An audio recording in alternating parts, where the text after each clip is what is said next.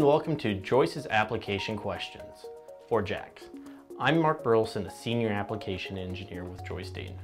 Today I will be showing you how to remove a ball nut from screw using a mandrel. Sitting in front of me here is a 2-ton reverse-based, keyed for traveling nut ball screw jack with a servo motor mount. First step is to take an Allen wrench and remove the stop if there is one present on the screw.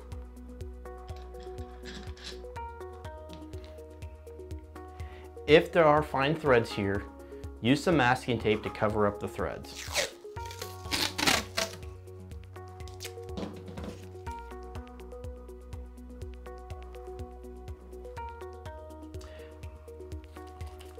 Take the mandrel and put it on top of the screw, ensuring that it is flush with the masking tape. Next, take your ball nut, holding the mandrel, and rotate it up onto the mandrel.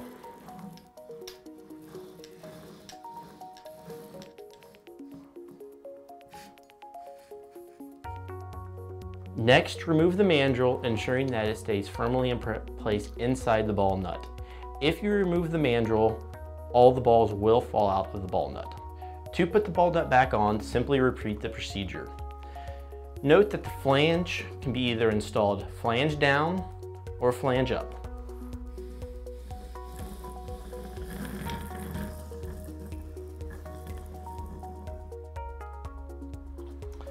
That's all there is to it.